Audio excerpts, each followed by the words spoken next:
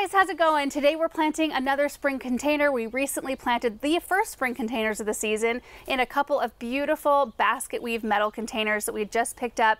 I showed you the process on how I line it with moss and then burlap to keep the plants all happy and keep the planter draining properly. I want to show you kind of the same thing. It's a little bit of a different process, but I want to show you how I line baskets like this so that I can use them as planters. It helps extend the life of the basket. It won't make it last forever, but it does help it last for quite a bit longer. So the process is different in that we're not going to be using moss, because when I use moss, I get it wet and so it will mold to the sides of the containers. I don't want to introduce any extra moisture and soil and moss to this material, because that's what makes it start breaking down. So what we're going to use as our first layer instead is burlap. This is an old burlap sack that I got down at the garden center. You can get burlap usually down there at garden centers. They have stacks of it sitting around there trying to get rid of. You can also find it on rolls at craft stores. It's pretty inexpensive and it goes quite far. But I find with baskets the weave is a lot tighter, so you don't really notice your liner as much as you did maybe in those metal containers. It was really wide spots, so you could really see all that moss. So we're just going to line this burlap sack around this basket, and we won't even see the basket until the end, because I'm just going to let the burlap hang over the sides right here. Super great look, isn't it? But it works wonderfully. Okay, so you can see right there, it's just kind of puddled in the center. I think that'll work out great. Our next layer is a garbage bag right here. This is like a hefty construction garbage bag, so it's a little bit thicker plastic. I don't think it really matters if you use thick plastic or not, as long as you're not going in there with something sharp. But we're going to do the same thing, form it to the inside of the basket and let the excess hang over the side. I probably shouldn't have put my plants on here, kind of in the way. Gorgeous plants today. So we are using some hellebores, different varieties from the other day, some lavender, some beautiful violas, ivy. It's going to be really pretty, I think. Okay, so then at this point I have a pair of scissors. I like to cut drainage holes in the bottom of the plastic, 2 of them in a basket this size. That does mean that water will come in contact with the bottom of the basket, but only in a couple of small spots. It takes quite a long time and quite a lot of water to start breaking the basket down, and the sides will still be really nice because no water will get out the sides. The sides will stay looking really great, and you won't have any like mold or any hard water spots or anything like that showing. Okay, I'm gonna do my best to tip this. It's just real simple. We're just going to slash a couple holes just through the plastic. It doesn't need to be through the burlap, and they don't need to be giant either. Water finds its way out. Okay, it's perfect. You can leave it uncut. You can have a non-draining container, not something I would really recommend with the plant choice that I have today. Also, if you're going to be setting your container outside where it could possibly get rain, you don't want your planter to fill up with water. But there are some times like where I will fill an Easter basket. I'll line it like this, fill it with soil without drain holes, put some grass seed in there, and we make a living Easter basket. For more temporary arrangements, we get away with that pretty easily, and if you water really sparingly, you may be able to get away with it with other plants as well, but definitely not the easy route for sure. Now we need some soil. We can use a standard potting mix for everything that we're planting today.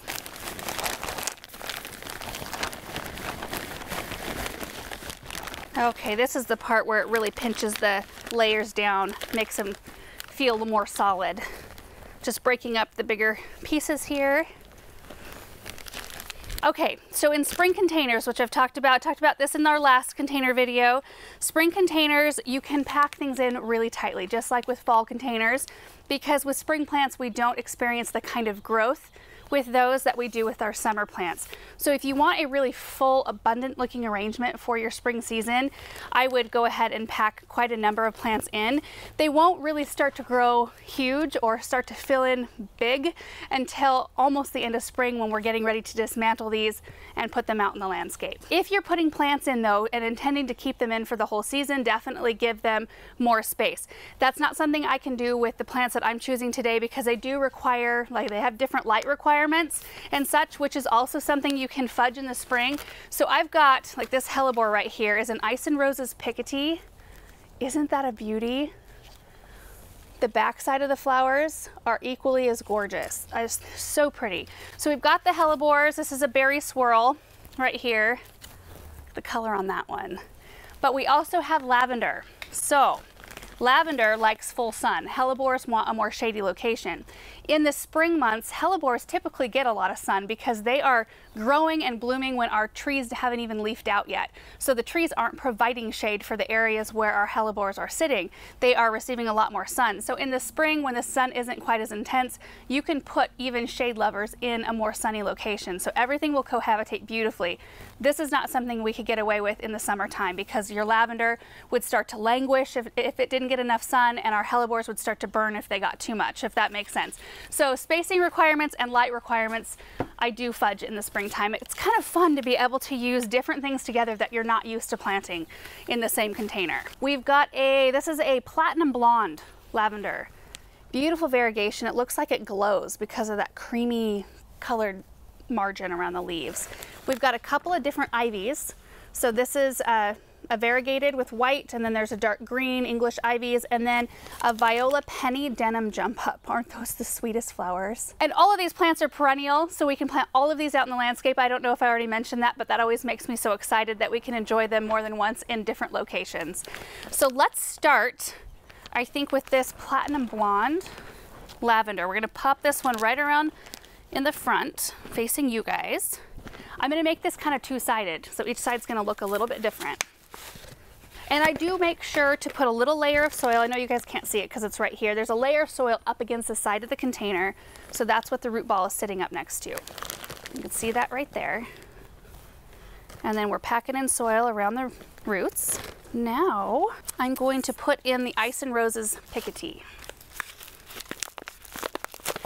Oh, that came out of the container easier than I thought it was going to. A little tease to the roots. Hellebores don't really like a lot of root manipulation, but I always like to do a little bit because they're always so twisted around in their container. Okay. So that one will sit there. I might have to kind of fuss with this a little bit. And then back toward me, I'm going to use the silver lavender. It smells so good, and it's so fun to use this basket. I picked this up, I think, on one of our antiquing trips. When my mom and I went out, I think we filmed it. I think it was one of those trips when I got this basket. I use them for all kinds of stuff. So planter, harvest baskets, whatever kind of strikes the fancy. Right up front here, we're gonna do the berry swirl. Oh, this is so beautiful. Oh, look at that. These two look so beautiful together. Okay, now we're gonna go in with our fluff around the edges with our violas and our ivy.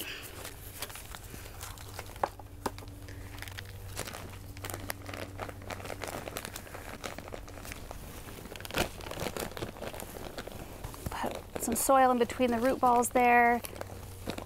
And then our variegated ivy. No, let's see. Do we want to do variegated? Let's do a green ivy up here. And then on this side, I've got more. Let's pop one of these here. I actually can't wait to plant this platinum blonde out in the landscape. I got a couple others I'm gonna plant along with this one. I'm gonna do another ivy right here. And then I'm gonna twist the basket so you can see the rest. Oh, that is so cute. We're gonna tuck a variegated ivy over here. I kind of wanted to make sure the variegated ivy ended up over here next to the silvery lavender, as opposed to putting two of the variegated plants close together.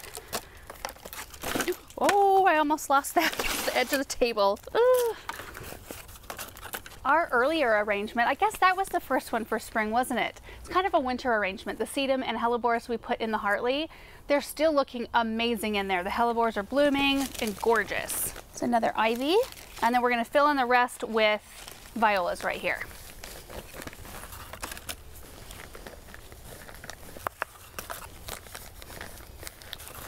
Okay, it's all planted, looking absolutely beautiful. There are drain holes, so the plants will be happy. So now we need to get rid of all the excess burlap and plastic. We don't want to cut it flush with the soil though. Leave a little bit of a lip like a regular container, because if you cut it flush and you water and it subs over the sides, then you get it on your basket, which is kind of the opposite of what we are going for here.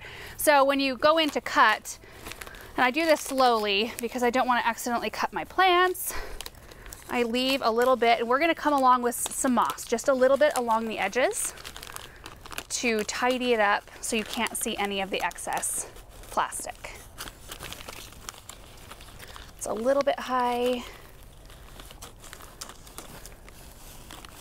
See, the side is right here, and I left a little bit of a lip. That's about what you want. So I'm going to do that all the way around with both the burlap and the plastic.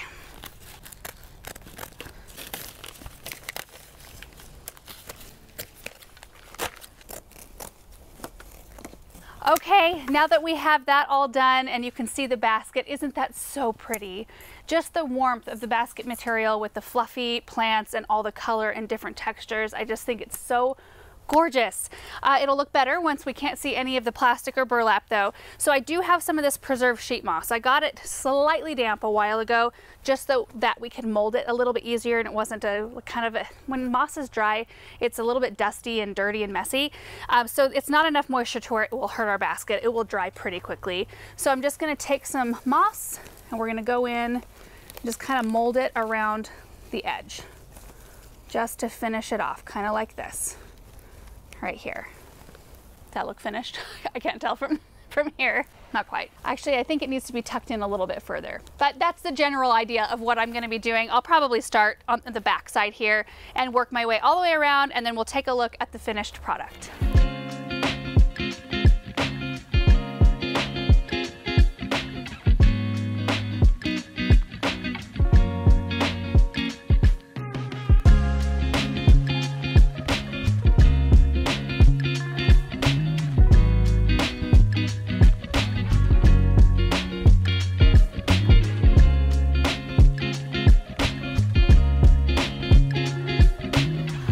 My goodness, I love this, you guys. It looks a little bit different from either side because of the lavenders. So we've got the silver lavender here, variegated ivy, the really sweet violas. There are some more ivy right here. I actually, in the end, took apart one more ivy, and it came apart into about 4 pieces, and I was able to tuck it like little pieces in here or there just to give it a little bit more fluff.